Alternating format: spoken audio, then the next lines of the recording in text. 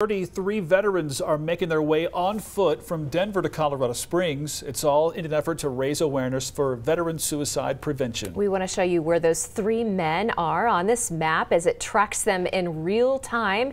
Let's see, I can't exactly make out where the Baptist Road, east of I-25.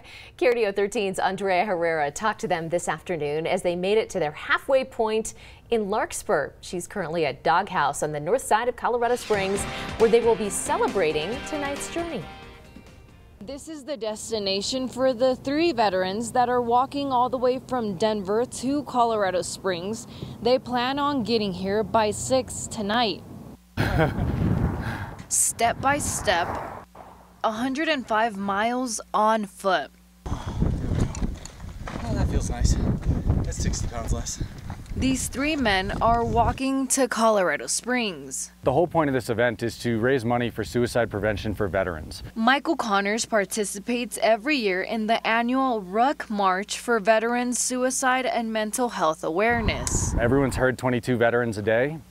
The real number in our country right now is closer to 40, according to current statistics. My personal mindset is one veteran suicide is too many. A veteran himself, Connors says this walk is difficult, but rewarding. We like to kind of keep that mentality because we want to show people like there's no quit. You have to keep pushing through because suicide's never the answer. He hopes the march will inspire other veterans to reach out for help. I mean, so for me personally, I have been medically retired from the Army since 2016.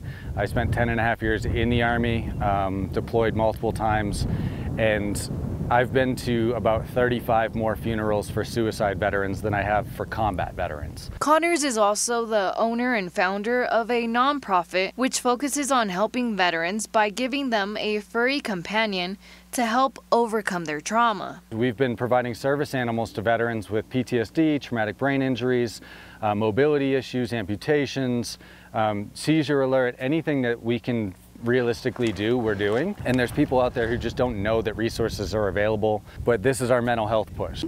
For those who would like to come out and celebrate with the three veterans, you can do that by coming here to Doghouse.